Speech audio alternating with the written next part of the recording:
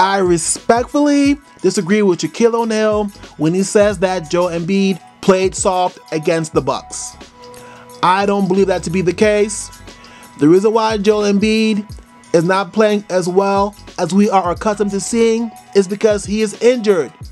He injured his left finger.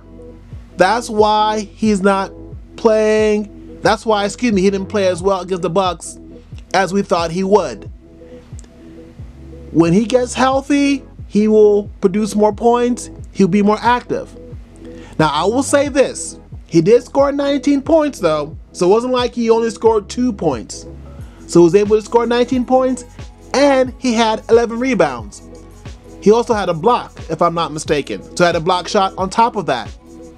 So he was productive while he was out there. He just wasn't as productive as we are accustomed to seeing. It's unfair to label somebody who we know is injured. It's unfair to say that they're playing soft.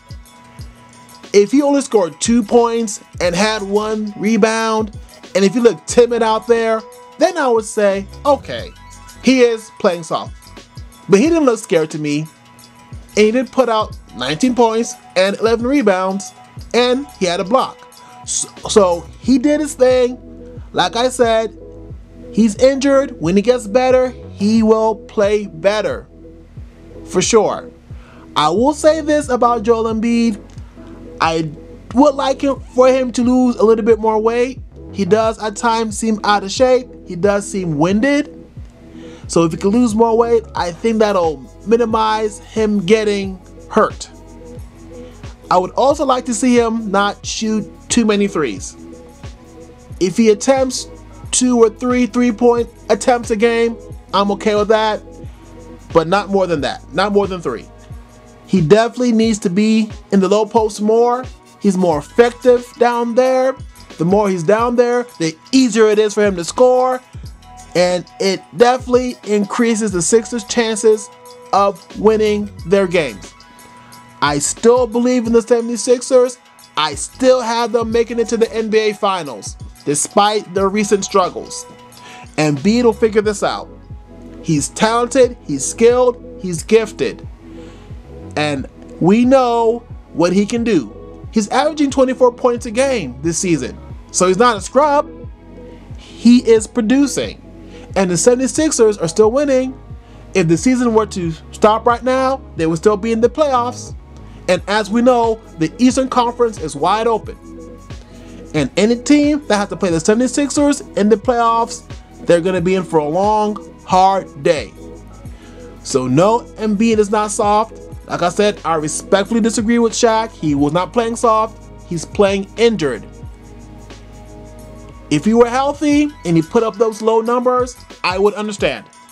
And also, Giannis did have a great game as well against the 76ers. I believe he scored 36 points and had 20 rebounds. So I think what's happening is people are comparing the way Giannis played to the way that Embiid played. Had Embiid scored 36 points and had 20 rebounds, I don't think people would be calling him soft. On top of that, the 76ers lost 2. So I think that's all of the reasons why he's being called soft. But he's not soft. He's not soft at all. He just needs to get himself healthy, get in better shape.